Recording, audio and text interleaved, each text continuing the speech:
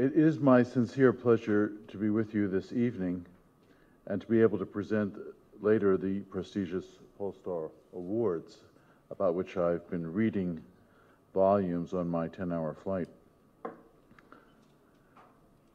The notion of economic stewardship is an explicit and recurring theme in business down the ages, in India and in the West, even if it was found difficult to practice. I personally believe it must remain so, even if in recent decades it seems to at times to have almost faded away completely. It implies a responsibility that humans have been charged with to care for all of the gifts. Resources is the word that moderns would use today, that we have been given so as to preserve and to pass them on to others and to future generations. In essence, my entire speech boils down to this one sentence. It boils down to trust.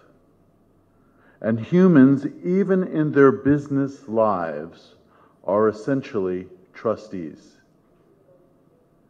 Prudent action relates not only to individual affairs or simple cleverness. It is more than just finding and fitting means to given ends. It is more than being circumspect in handling of assets. It also comprises adjustments of ends to overall goals in life and to the light of changing circumstances. Prudent people handle transformations well because the main resource for their coping with reality lies in themselves, in their own minds. In other words, they employ good self-governance as personal responsibility. That is to say, prudence is a way of self-reflective thinking. Socrates is famous for having stated that he knew what he did not know. Not by quantitatively knowing more, but by knowing himself deeper on a qualitative level. By correctly assessing his own limits, he had an edge on his many contemporaries.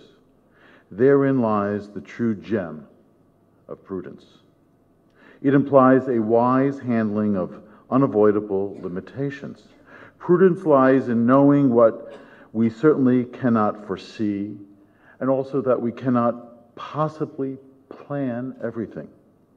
And thus we must try providentially to handle such unknowns, such ungivens. Prudence is frankly accepting that we do not have power over everything, and thus trying to forge alliances or devising tools to handle that which escapes our immediate reach. Prudence is hence aiming for the best, while providing also for the worst case scenarios. In a word, prudence lies in wise self-governance. It is rooted in humility on both a personal as well as a cosmic level. Like individuals, firms, and we've been talking about them in our panel here, can be more or less prudent in their corporate self-governance. Just like persons, they face limits to their knowledge and power over themselves, over their environs. Like each and every one of us, a business must develop coping strategies for that which is uncertain or untoward. As a people, we long ago developed multi-level systems of implementing prudent structures into our lives. After all, none of us wants to go through a cumbersome process of constant soul-searching in the face of each and every decision that we have to make. We have built out structures and institutions, habits, and procedures that help us to make sound judgment calls. We do this differently depending on the respective level of life concerned. Start on the micro level of the individual. We help our troubled minds along with proverbs, rules of thumb, habits of the heart, feedback from our family, friends, our co-workers. On the meso level of institutions such as firms or importantly, not for government organizations. We enhance our limited powers of thought and action through the organized assistance of others with whom we share a purpose. At the macro level of government and society, last but not least, we have three groups. Prudent coaches instill in their players certain habits of the heart that guide them through the heat of the moment. It's when the going gets tough and when the clear and slow rational thinking is difficult that these ingrained cultures prove their mettle. Without them, as every coach knows, the individual players would be swept away by the sentiment of the moment and make choices that are not in the best long-term interest of the team. Whether or not you have a good team spirit or a decent corporate culture is decisive, absolutely decisive, and literally determines, I believe, whether a group or a company makes or breaks it. Of course, not every team and not every firm are exactly alike. They must all find their own specific ways to the right kind of collective identity. But this much can be said by way of generalization. In the words of Spider-Man 1, with great power comes great responsibility. Last but certainly not least, there has to be a prudence on the micro level of individual decision-making. Every player knows that there are situations where neither the rules of the game nor the culture of the club are sufficient. This is where the individual virtues must come in. This time, with a line from Spider-Man 3, we can capture the essence of this notion by saying, it is your choices that define you. Indeed, over time, the greatest factor in the making or unmaking of our successes, political, corporate, individual, is we ourselves. Character counts. It is prudent, therefore, to identify correctly which tool is needed for which problem. Some downsides of the current economic system can only be fixed, I believe, on the political level.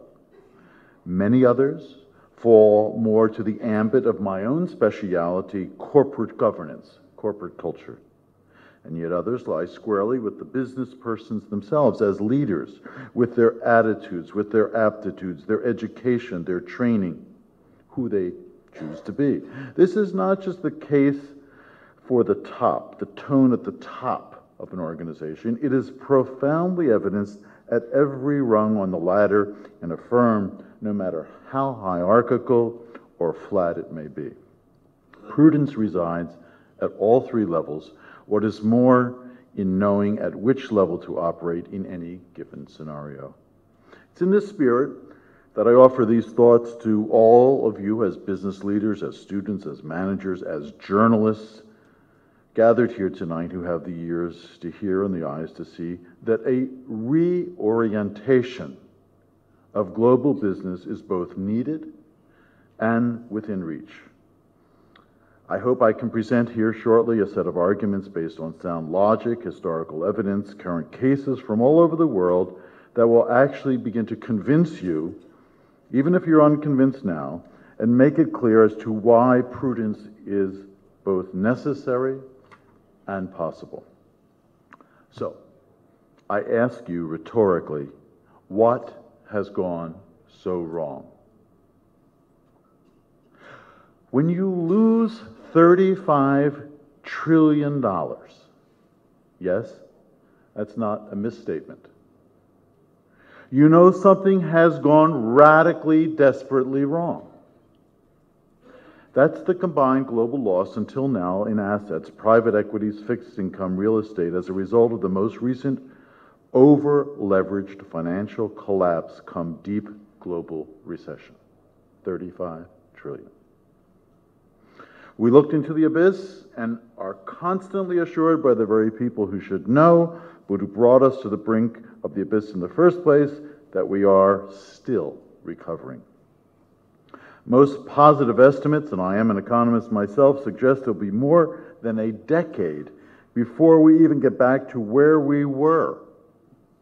At best, then, we have lost a whole decade in terms of savings, wealth creation, jobs, well-being, possibilities. Analysis from the left and the right show that we were brought to the abyss as a result of risk, scandal, greed, and the misuse of power.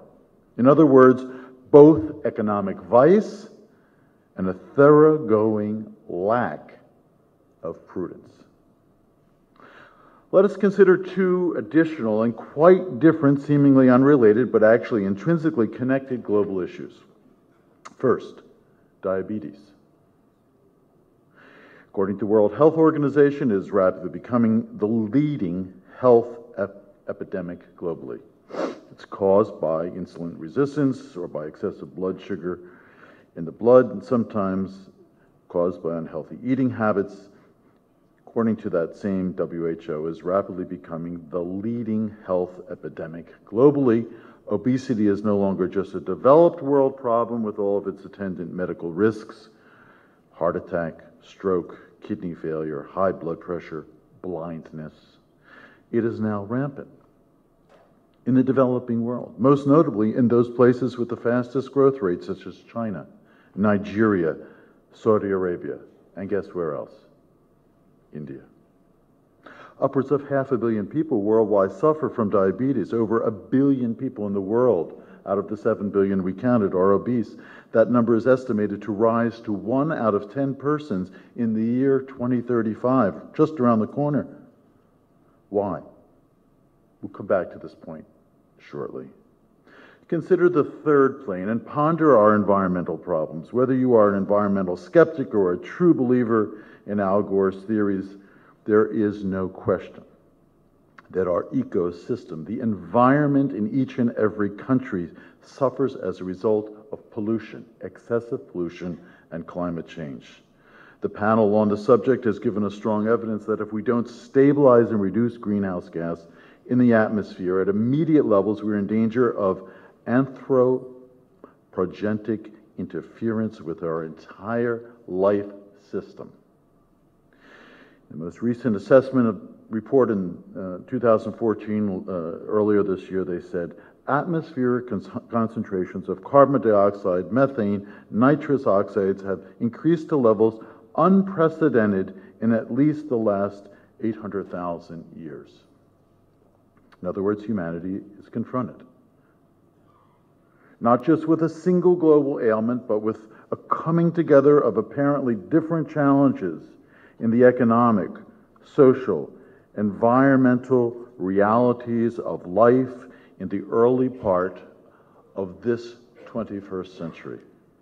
All of these challenges, I believe, result from a single source. That source is the scope, direction, and quantity of what we human beings are doing. Our human enterprise. In the economic sphere of business, we are over-leveraging.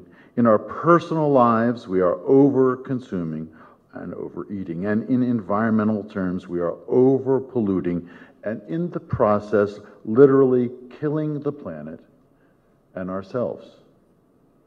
Common to all three problems is an apparent quest for ever more. The ancients would have called this insatiable appetite gluttony when it related to food, and greed when it was after money. Today, our more sophisticated terms, we talk about a boundless pursuit of all-purpose means for an open-ended list of unending desires.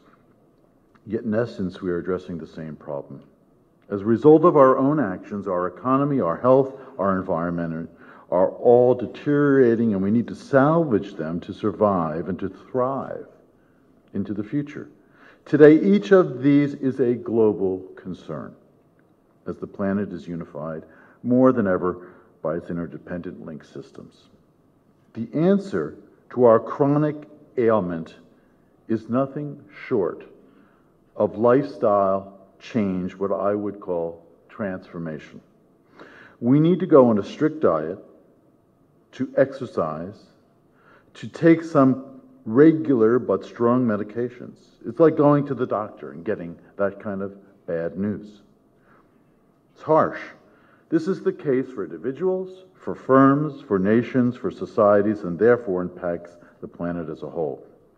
The key operating agent, whether we like it or not, the fact is the key agent in our global system today is the corporation, which is why I would single it out.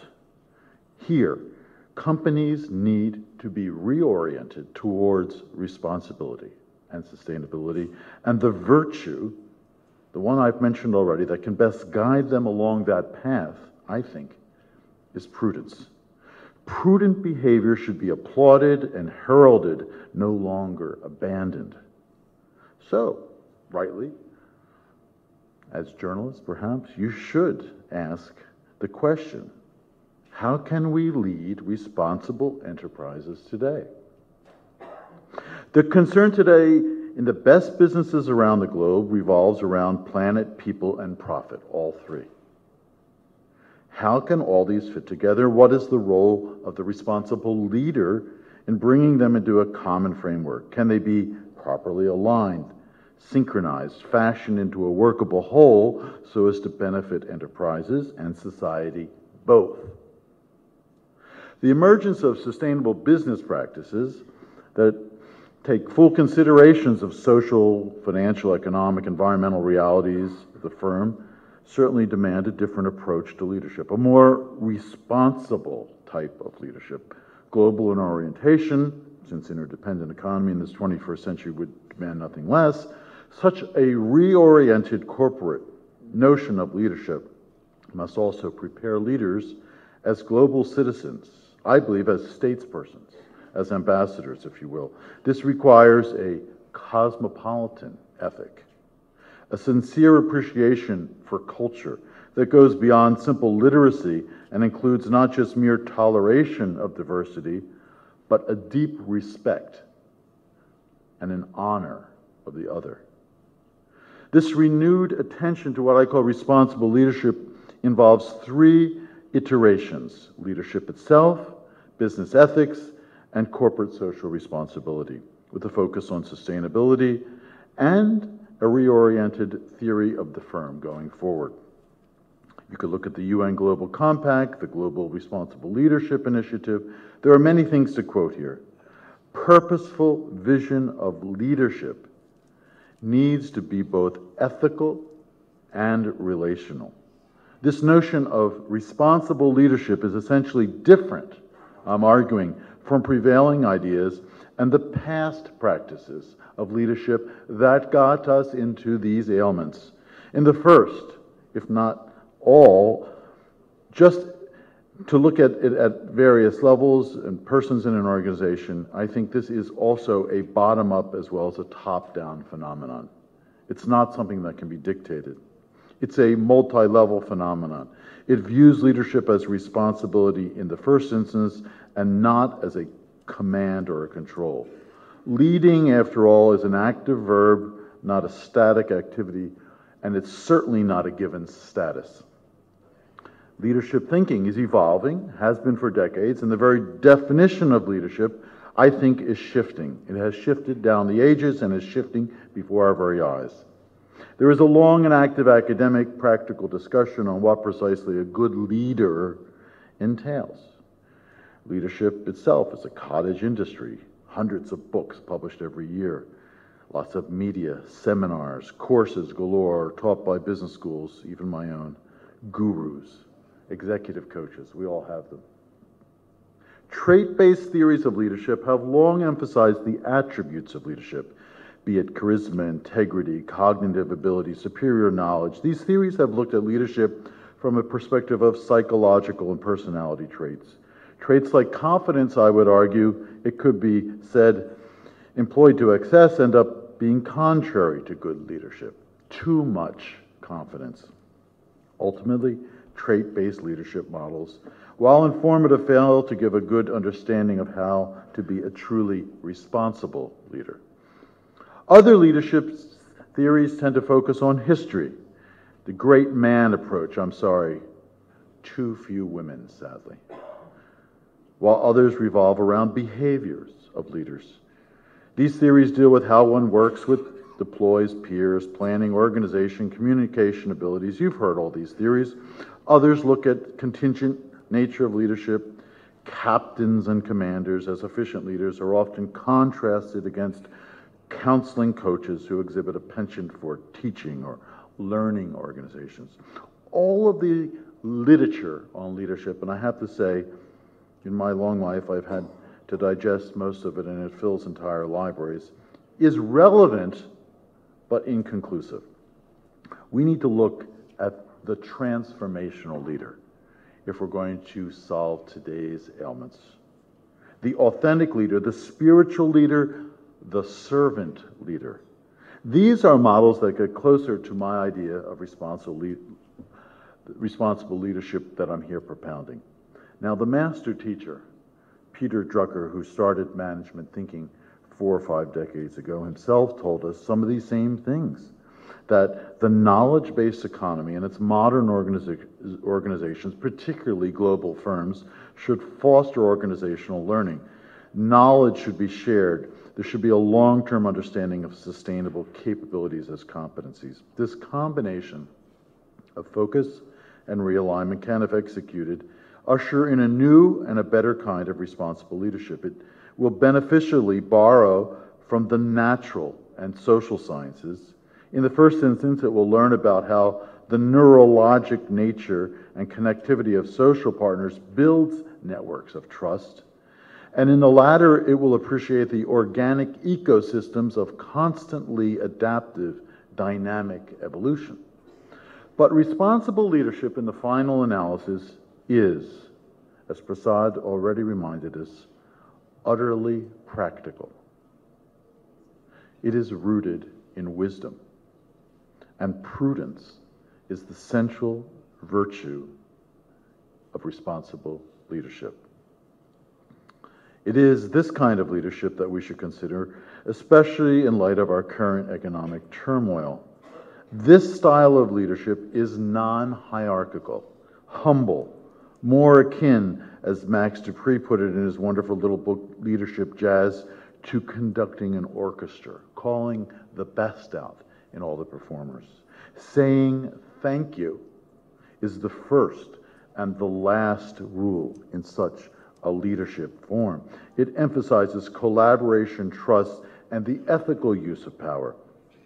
There must be a conscious decision to lead not merely to gain personal power and authority, but to serve the institutions and the people within. This is servant leadership, a philosophy and a set of practices that was coined long ago by the ancients, and we were reminded of it in the 1970s by Robert Greenleaf. Servant leaders strive to give priority to the needs of their colleagues and to those they serve. As humble stewards of organizations, these kinds of leaders have these kinds of qualities: listening, empathy, healing, awareness, persuasion, foresight, stewardship, growth. They're all about building community. The objective is to add to the common good by helping an organization and the people associated with it to grow and to flourish. In his now classic essay, The Servant as Leader, Greenleaf described the essence of the servant leadership when he said, "It manifests itself in the care taken by the servant, first to make sure that other people's highest priorities are being served. The best test, and difficult to administer, is this: do those served grow as persons? Do they, while being served, become healthier, wiser, freer, more autonomous, more likely themselves to become servants?" Today, many leaders, and I've had the good fortune to work across many sectors of society and all over the world with these leaders, corporate, not-for-profit, religious, labor, educational, surely political, let's even add in tonight the media. They are too often, in my opinion, on a maniacal trajectory, and at some point they inevitably face what I would call the crucible of power. And the crucial question becomes, do they make a redemptive turn and empty themselves by grace, or do they fall and fail to adapt and become yet more dictatorial, more greedy, more authoritarian, often manufacturing a cult of personality around themselves, as too many recent CEOs have done, surrounding themselves with hacks and goons and sycophants and yes men and people that will do anything at their beck and call. All leaders must decide what kind of leader they want to be. Will they ascend on the arc of wise leadership, giving of themselves in service, or will they storm proudly down the well-trodden path of all too powerful Caesarism, taking no prisoners in their lust for self-aggrandizement? Will they opt to become like Jack Welch, the former CEO, of course, of General Electric, or will they become more like the former CEO of Johnson & Johnson, Ralph Larson? When Ralph was asked what he looked for in a new hire, this was his reply: are they going to be respectful of the people in the lower positions? That was his test. Greenleaf's credo works for institutions and society as well as individual business leaders. Greenleaf saw humility, as I said, as the key virtue that engenders caring for others. He called humility the rock upon which any good society is built. Although worried that institutions were becoming large, complex, powerful, and personal, he nevertheless realized that institutions are mediating forces, necessary and capable of good, and capable with the capacity to serve others. These good institutions can be built. They can be built using spiritual and social capital that societies develop over a long period of time. Such institutions help to create and sustain entire civilizations. Greenleaf argued that servant leaders inside institutions and across cultures with such an ethic could provide a kind of moral authority. Legitimate power, greatness, comes about as a result of these leaders practicing their difficult virtues. That practice leads then to great institutions. Now, every virtue that is not accompanied by humility will likely be destroyed by conceit or narcissism. So, you might ask yourself, as a consequence of hearing me ramble on, and ask the leaders that you know, have you had your test of humility? There are important questions that have to be asked to leaders, and the first question is always, who do you intend to be? This is far more important than what are you going to do. Responsible servant leadership is built on character rather than goals. Its greatest sources of support are trust, as I said at the beginning, and abiding faith. It is, in the final analysis, based on questions of responsibility. Practice is changing today. We're seeing all kinds of new leaders emerge, purposeful businesses espousing responsible leadership values, from IBM to the Body Shop to Unilever's. Mars is working on a mutuality strategy. Tata, you of course know, has corporate responsibility as a strategic concern. The list goes on and on. Is it rhetoric, I ask, or reality? So I believe we are on a precipice, a shift, if you will. 25% of the people in 25 countries recently polled said most companies are socially responsible. That is up 7-fold from a generation ago. So like a pencil being pushed across a desktop, at some tipping point, it falls. In my view, that's beginning to happen before our very eyes today in leadership. Responsible leadership is, I believe, moving into the mainstream of business thinking, and we need it. The front line of responsible leadership today entails a greater demand for ethical standards, eco-friendly policies, making corporate responsibility a key part of strategy, and greater prudence, an old virtue, one to be rediscovered. So my parting advice is, let us not try to reinvent the wheel. Let us instead look and learn from what the sages of all ages and from all places have to teach us in terms of acting prudently with regard both to one's own well-being and particularly to that of others. Thank you.